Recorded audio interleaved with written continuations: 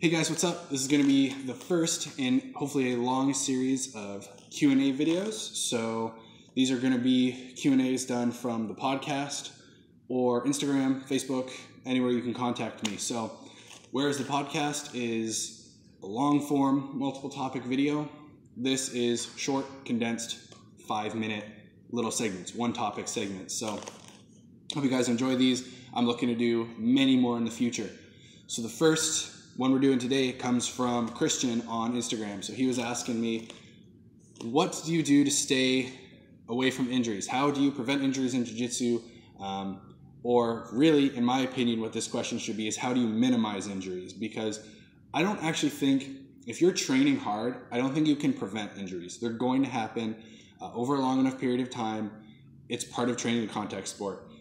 That said, there's plenty of things you can do to minimize them and to train around them. So we'll start off with the minimizing part. So the minimizing part of that, big thing you can do, there's a couple things.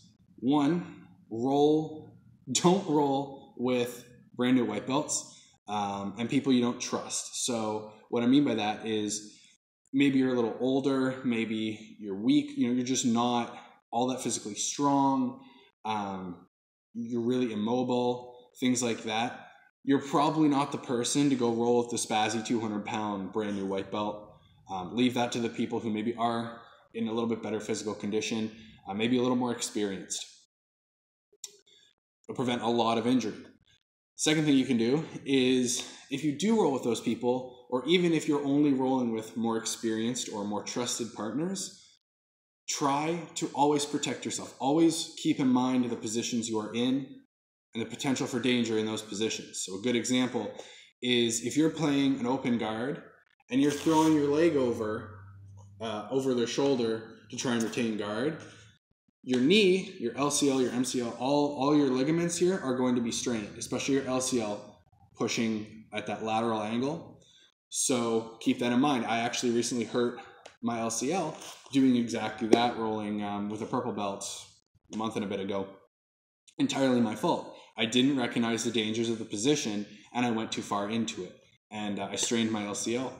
And I had to then take a few weeks where I was really not rolling. I might have rolled a little bit, but it was all very controlled with partners I trusted.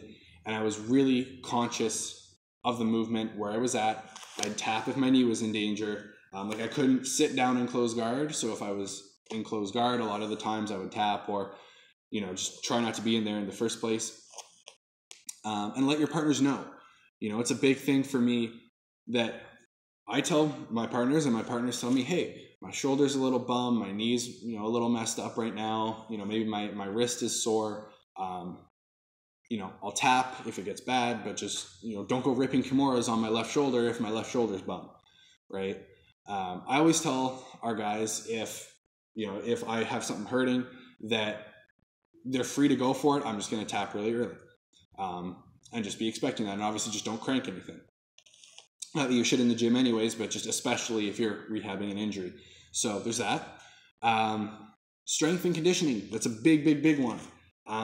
It's something I'm recently coming around to myself is just getting in the weight room and just lifting some weights. It doesn't have to be anything super complicated. Just some push-ups, some, deadlift, squat, bench, some shoulder workout.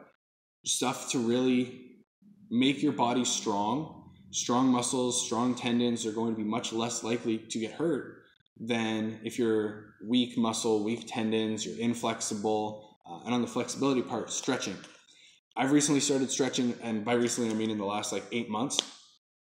I've recently started stretching after every class for at least a few minutes. And just stretching everything out, warming down. It's made a huge difference. It's night and day for me anyways. So that is injury prevention. Now, on training with injuries, because I think what happens a lot of the time is people don't know injury versus hurt versus sore. Okay, then they'll be like, oh, my shoulder's really sore, but it's not hurt. Maybe you were just doing a shoulder workout and the muscle's sore. You shouldn't obviously overextend anything and overwork anything.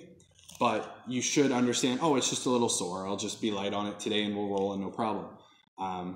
Maybe you hurt your rotator cuff a little bit. It's not injured. it'll be good in a week, but it's still, you can feel it's hurt. It's not just muscle soreness, it's actual joint.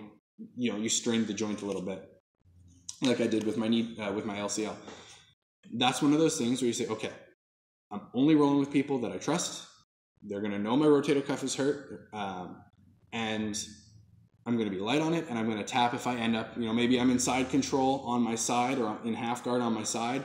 Am I crunching my shoulder a little bit? Maybe I'll tap from there, or I'll give up the pass from there to prevent the injury.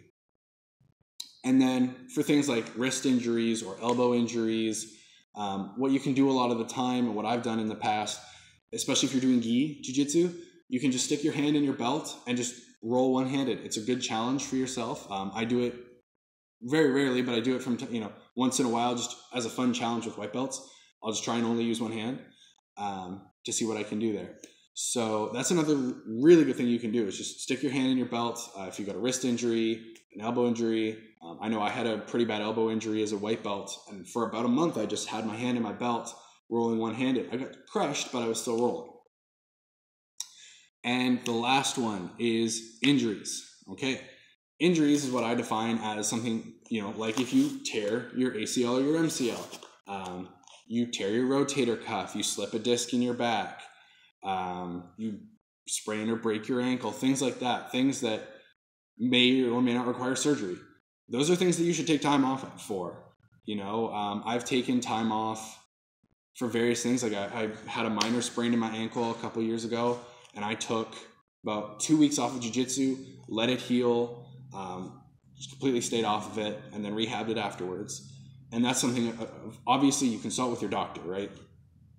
And that's something where, I always trust my doctor on that. And, if I need to take time off, I need to take time off. But most things you can at least train around a little bit. So I hope this helps, guys. I'm going to do a lot of these in the future.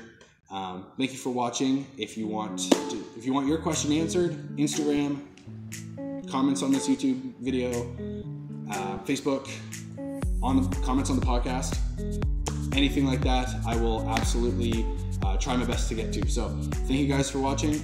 I hope you enjoyed. I'll see you guys next time.